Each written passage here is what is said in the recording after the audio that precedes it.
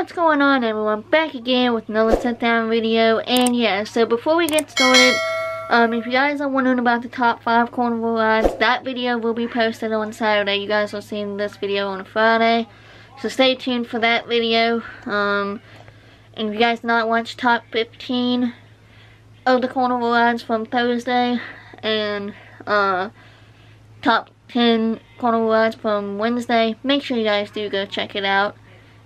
And yeah, so in this sit-down video, I'm going to be talking about another editing software. If you guys have followed for a while, you guys know that I've been kind of having some editing issues lately, actually the past few months.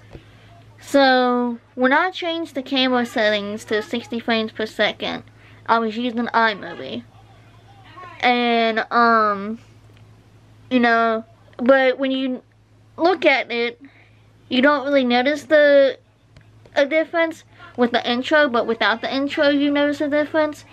And then that's the same thing for Final Cut Pro. So now I found another editing software called CapCut. Yeah, CapCut. So hopefully the video quality will be a little bit better, you know, because you can actually change the settings to 60 frames per second. Since this camera is 60 frames per second, I changed the settings on this. Hopefully the quality will be a little bit better. And just imagine next year, you know, photo season, imagine the videos being 60 frames per second. Like Himalaya being 60 frames per second, Saturn 16, Vertigo, Cliffhanger, Expo Wheel, Giant Wheel, Century Wheel, yeah, Photo Force, Zipper. Just imagine those rides being 60 frames per second. Just imagine. So yeah, I just wanted to talk about that. The reason why I stopped using Final Cut Pro, I was doing like the free trial thing. When I had a long video, say the video was like 20 minutes. It took forever to process because now we have fiber optic internet, so everything is pretty fast. But as soon as you do iMovie, it works automatically. So I don't know how well that's gonna work for the CapCut.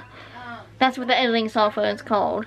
The reason why I got that was because I was thinking of posting more YouTube shorts, but I just don't have no idea for them. You know what I mean?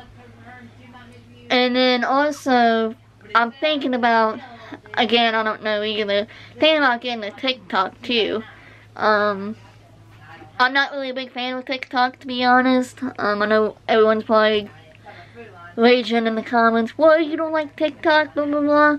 I mean, it is tempting to get TikTok, just for fun. But I just don't know if it's for me, you know? So, it all depends, I guess.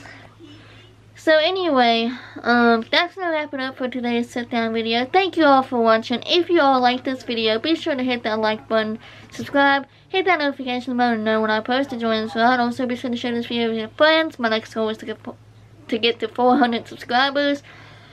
Yeah, so comment below, leave a like on this video on what you guys think of the 60 frames per second. And yeah, so alright guys, bye!